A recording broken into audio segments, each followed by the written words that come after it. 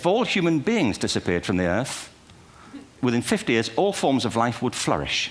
Al Gore spoke the other night about ecology and the revolution that was triggered by Rachel Carson. I believe our only hope for the future is to adopt a new conception of human ecology, one in which we start to reconstitute our conception of the richness of human capacity.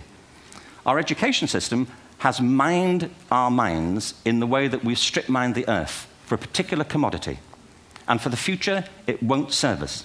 We have to rethink the fundamental principles on which we're educating our children. There was a wonderful quote by Jonas Salk, who said, if all the insects were to disappear from the Earth, within 50 years, all life on Earth would end. If all human beings disappeared from the Earth, within 50 years, all forms of life would flourish. And he's right. What TED celebrates is the gift of the human imagination.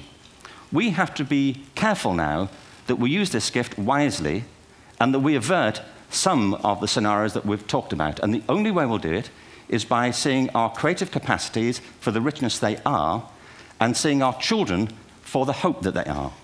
And our task is to educate their whole being so they can face this future. By the way, we may not see this future, but they will. And our job is to help them make something of it.